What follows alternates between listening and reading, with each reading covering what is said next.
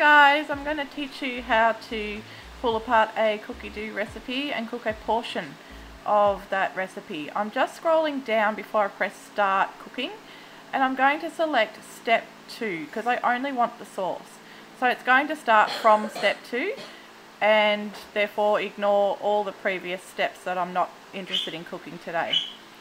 I'm going to be weighing the ingredients up on top to show you that you can use your Thermomix to pre-prepare and get your ingredients ready prior. I've just popped a bowl up on top and tared those scales, and I'm just popping in all the vegetables that I'm going to use for the Bolognaise today. I'm going to be using a mix of celery and onion. This is a great recipe for using up your ingredients out of your fridge.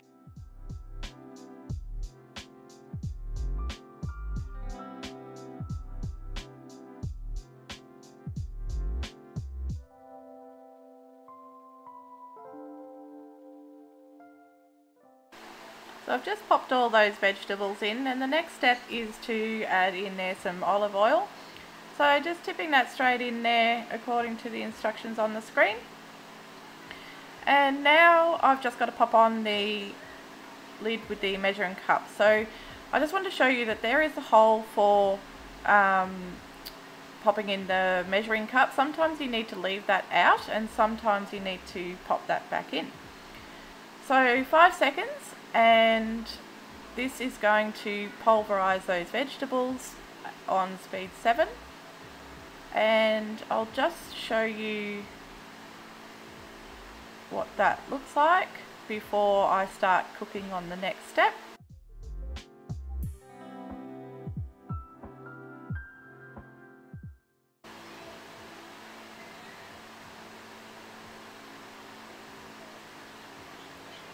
Popping the lid back on, and next this is going to saute for 5 minutes on speed 2, and we'll come back when it's done. Coming back again now and just pressing next to see the next step. The recipe calls for 800 grams of mincemeat, and so I've just got a tray of mincemeat here, and I'm just going to cut that into sections a little bit before I pop it in the machine, just to help it separate up a little bit. Just cut it into about 8 chunks there. I'm just going to dump the entire thing into the bowl because it's already been weighed in the packaging for me. Next, it's asking me to break apart the mincemeat with the spatula. So I'm just going to take the jug off and do that part of this on the bench. So just moving around the bowl there and giving it a good smash.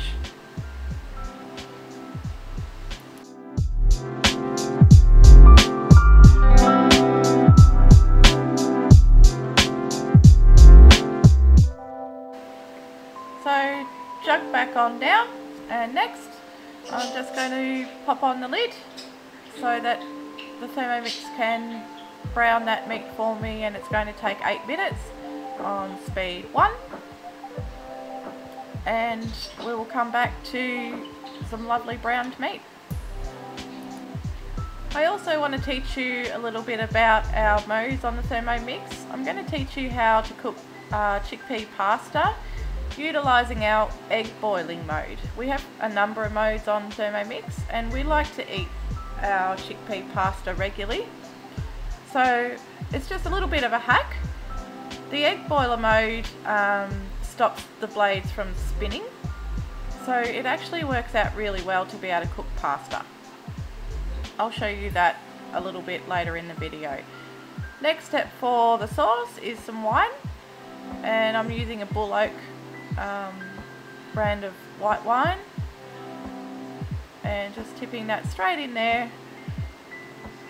Fantastic that there's no measuring cups needed, it just brings down the dishes.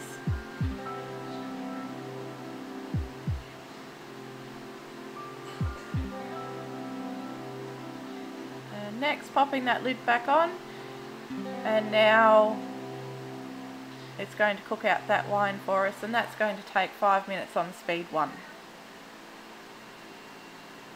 Back again, and next step is 400 grams of tomatoes. So I'm just using an entire can of diced tomatoes in there.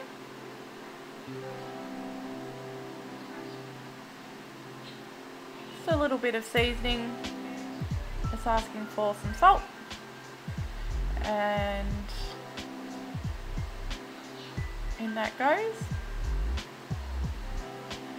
Some pepper next.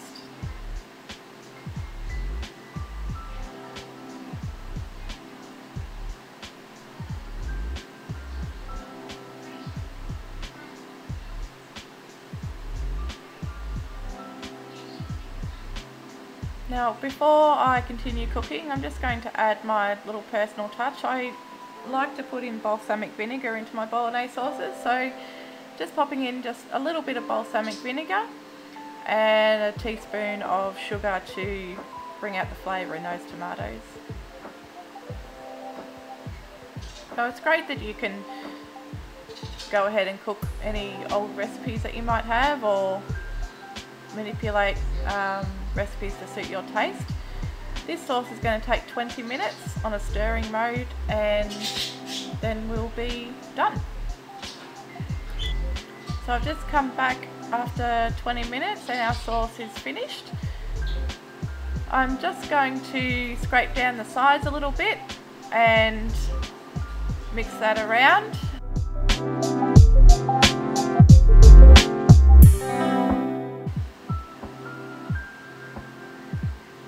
And there it is. That's what it looks like, our beautiful Bolognaise sauce that we haven't even had to look after or stir. Now I'm going to show you how to cook pasta in our egg boiler mode. We have a number of modes on Thermomix that are always being updated. This is the kettle mode, and I've just heated that water up to 100 degrees. You can be very specific about the temperature you would like, but for pasta I'm using 100 degrees. So the water's already heated, and that's a litre of water, and I'm just about to tip in the pasta and show you how to cook it on the egg boiler mode. The reason I use egg boiler mode is because it stops the blades from spinning and therefore not cutting up any of your pasta, and it keeps it whole. So I'm just sprinkling that in there, around half a box, and just a little bit of seasoning. Popping the lid back on and going across to select the egg boiler mode, which is that bottom one on the left there. Those are the instructions for cooking your eggs perfectly. It'll tell you which mode to use for which type of egg you would like.